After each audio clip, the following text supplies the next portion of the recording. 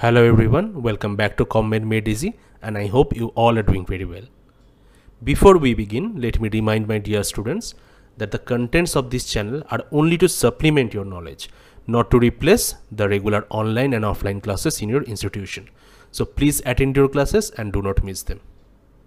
Also, if you like our contents, please subscribe to our YouTube channel, like the videos and share these videos with your friends, with your batchmates, with your juniors. Also, if you are a teacher, then with your students. Please follow our Facebook page and the link will be given in the description. Today we shall talk about skewness and kurtosis. First, skewness. In our previous video, we learned about normal distribution and normal curve, and we know this is what a normal curve looks like. So this is bilateral symmetrical, smooth, bell-shaped curve, and these are the tails. So this narrow portion of the curve which is going towards the baseline is known as the tail. But if we draw a frequency curve using the observations in a given set of data, we may not always get a normal curve. Sometimes the curve may look like this or this. So as you can see, these curves are not bilaterally symmetrical or bell-shaped. So this kind of distribution, which is asymmetric in nature, is known as skewed distribution, and the curve is called skewed curve. The position of the tail of the curve determines the type of skewness. So in the first curve here on the left hand side, you can see this is the tail. The tail is on the left side, and that is why this is known as left skewed distribution. On the other hand, in the second curve, since the tail is on the right side, so this is right skewed distribution. The x-axis in the curve denotes the variable value. So as we go towards the right side, the value of the variable increases. So that is why when the distribution is left skewed, that means the tail is on the left side, it is known as negatively skewed, because the value of the variable here is less. On the other hand, when the tail is on the right side, the value of the variables here is more, so that is why this is known as positively skewed. So remember, left side tail is known as left skewed or negatively skewed distribution. Tail is on the right side, it is right skewed and also known as positively skewed distribution.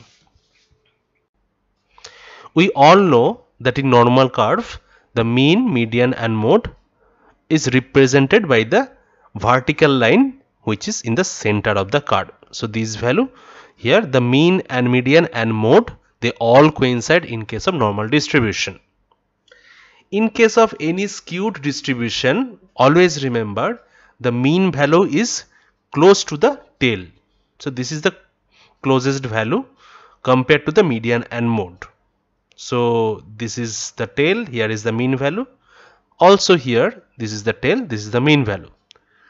The peak of the curve, that is represented by the mode value. So this is the mode, this is the peak value, so this is the mode value here, and this is the peak of the curve, this is the mode value. In between mean and mode, somewhere there is the median value. Now in case of left skewed distribution or negative skewed distribution like this one, the mean value is the lowest and the mode value is the highest, because as I mentioned earlier, x-axis represents the value of the variable, and as we go towards the right hand side, the value increases. So mean value is lowest here and mode value is highest here among these three options. So that is why in negatively skewed distribution, mean is lowest, so mean is lesser than median and median is lesser than mode. Mode is the highest value. It is reverse in case of positively skewed or right skewed distribution. Here, since mode value is on the leftmost part, so this is the least value and the highest value is the mean value, because it is on the right hand side of both mode and median value. So that is why in case of positively skewed distribution, mean is greater than median and median is greater than mode. So always remember this order in case of negatively skewed and positively skewed distribution, because this is a very commonly asked MCQ for your entrance exam. Skewness can be calculated using certain formula. For example, if we have the mean value and the median value, we can use this formula. Skewness is equal to 3 into mean minus median. The whole thing is divided by standard deviation. If median value is not available and we have the mode value, then it can be calculated by mean minus mode divided by standard deviation. Suppose we do not have mean, median, mode, any value. We have the quartiles value. So first quartile, second quartile and third quartile. Always remember, second quartile is basically median value. So second quartile or Q2 means nothing but median value. So skewness can be calculated using the formula Q3 plus Q1 minus 2 into median, or you can say 2 into Q2 value divided by Q3 minus Q1. Q3 minus Q1 represents the interquartile range. So this is all about skewness. You know what a left skewed or right skewed distribution is and what is the position of the mean, median, mode, and that is more than enough for you to understand regarding this topic. Now coming to kurtosis. Kurtosis is a statistical measure used to describe the degree to which scores cluster in the tails or the peak of the frequency distribution. There are three types of kurtosis: Mesokurtic, Leptokurtic and Platykurtic. So if we look at this diagram, this number 1, please follow the pointer here. This curve, the number 1 curve, is what an ideal normal curve looks like. Now remember, all the three curves given here or drawn here are normal curves because they are bell shaped, they are smooth, they are bilaterally symmetrical. But as you can see, there is certain difference. Some of them are wider, some of them are taller. Number 1 curve, this one is the standard normal curve, or I should say what a normal curve should look like ideally. This is known as Mesokurtic distribution or Mesokurtosis. Number 2, as you can see, this is also a normal curve, but this is very tall. This is shorter or narrower, I should say, narrower, and the tail ends much earlier as compared to a normal curve, that is a Mesokurtic curve. The Platykurtic curve is very wide but very short in height. Now, Mesokurtic distribution that are moderate in breadth and curves in a medium peaked height. So the usual normal curve that we get. Okay, so this is the height which is moderate, and so also the breadth or width of the curve is moderate. What about Leptokurtic? Those which are very tall. So this dotted line here is the usual normal curve, or you can say the Mesokurtic, this one, Mesokurtic curve, and this bold line curve is the Leptokurtic curve. So more values in the distribution, tails, and more values close to the mean. If we have more values close to the mean in a normal distribution, mean is at the center. So if we have more values, that means frequency is more.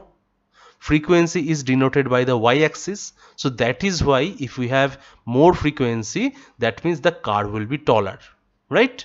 So as you can see, compared to the dotted line, the peak in the Leptokurtic curve is taller. Similarly, there is more values in the tails. If we have more values in the tails, that means the tail will also have more number of frequency. So that is why in this portion also the tail will be above the dotted tail or tail of the standard or usual normal curve or Mesokurtic normal curve. So that is why this is at higher position as compared to the dotted lines. So since we have more values in the tails and more values in the mean or close to the mean, that is why in these two parts, as you can see, the distribution, or better to say the frequency of observation, will be more than the Mesokurtic curve. So that is why the lines are above the dotted lines in these two parts, in the tail part and in the peak or center part. This is the mean value here. This is known as the Leptokurtic curve. And this kind of kurtosis is called positive kurtosis because this Leptokurtic curve is positioned above the Mesokurtic curve in the tail region and also in the region around the mean value. The next one is the Platykurtic curve, where we have fewer values in the tails and fewer values close to the mean. Since we have fewer values, that means the frequency is low, and that is why the tail portion of platykurtic curve will be at lower position as compared to the tail of the mesokurtic curve. So as you can see, this dotted line in the tail position is actually above the bold line here. Similarly, in the peak, which is around the mean value, since we have fewer number of observations, so this peak will be at lower position compared to the peak of a mesokurtic curve. Also, since in this curve we have the tail as well as the peak positioned lower as compared to the mesokurtic curve, this is known as negative kurtosis. So always remember, whether it is a positive kurtosis or negative kurtosis will depend upon the number of observations in the tail region as well as in the region around the mean value as compared to a mesokurtic curve. So with this we complete today's session. So if you like the video, please subscribe to our channel and share this video with your batchmates, juniors and friends. We also have our Facebook page. The link is given in the description. Thank you, take care, and we shall see you in our next video.